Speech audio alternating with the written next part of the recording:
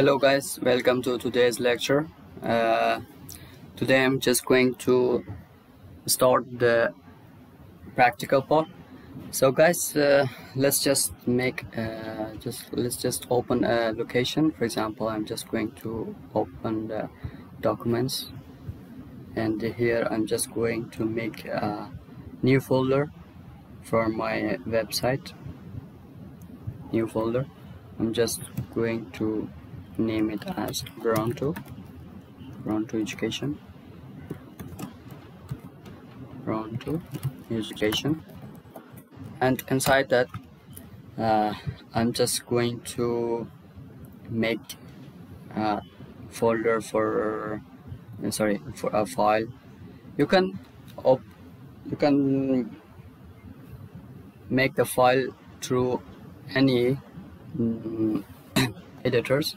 You can make the file through Notepad++, because for making a website you need nothing, no any compilers, no any other things, only an editor to write your code, to write your HTML tags, CSS tags. Those things you just need to have an editor, nothing else.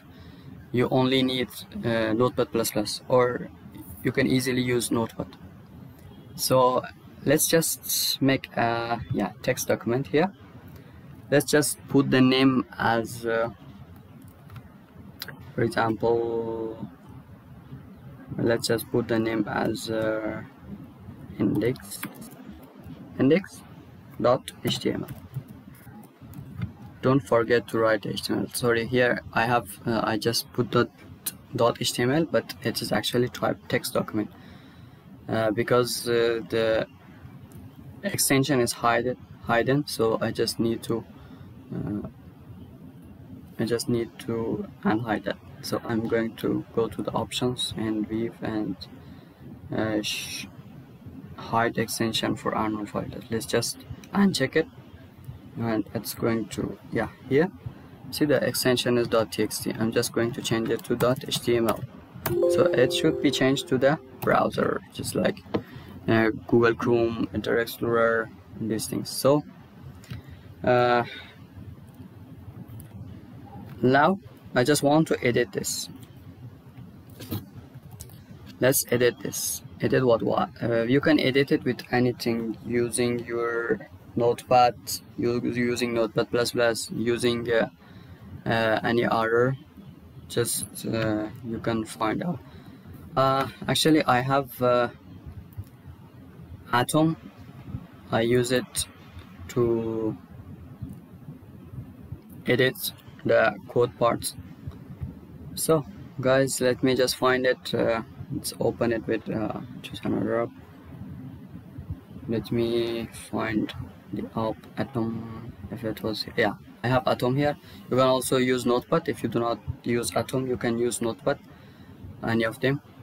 Atom is actually, it's more easily. You can, for example, when you are using a when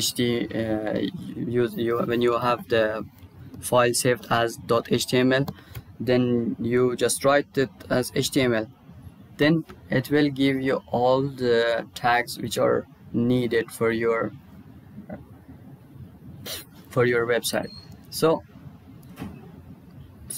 this is index.html. We have nothing here. I'm just going to write as HTML, nothing else. See, it gives me HTML here.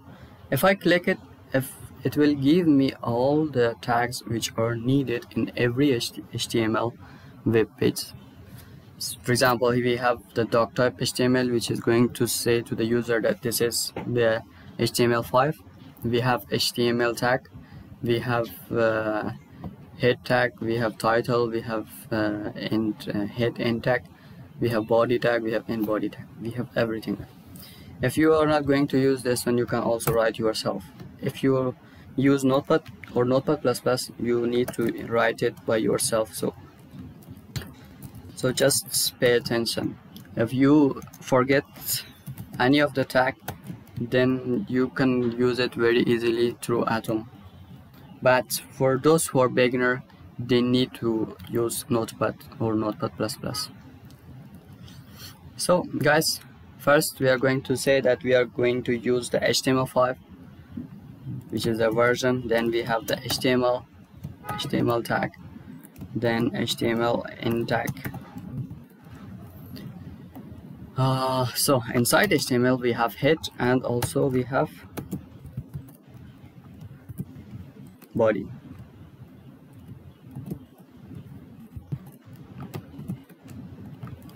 So this is our head and we have body part.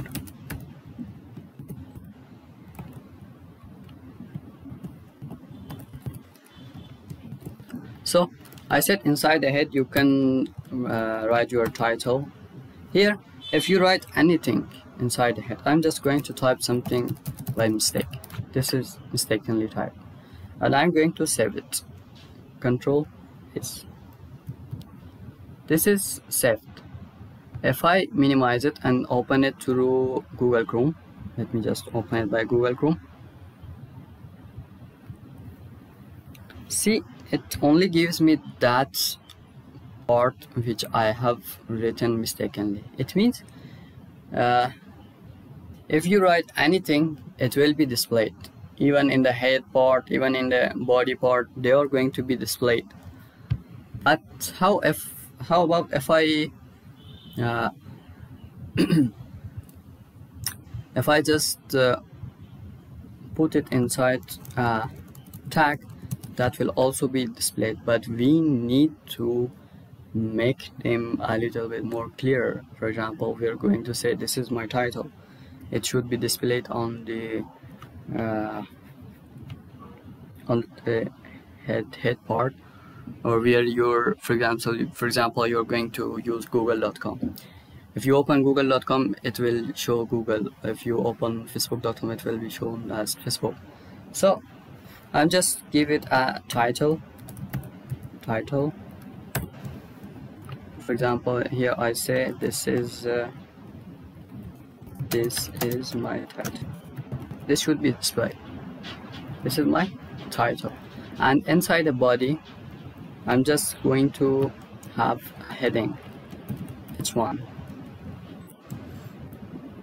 So here I'm just going to write it as Bronto education. This is going to be displayed as a heading, and let's just have a paragraph also. In paragraph, this is Bronto education, and this is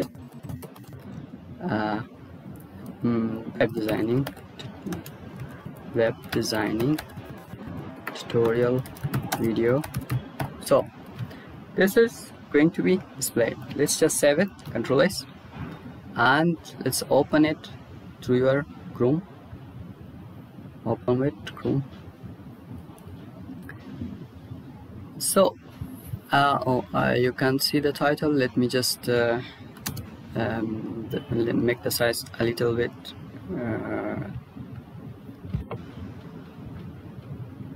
so let's just change the size. Let's move it.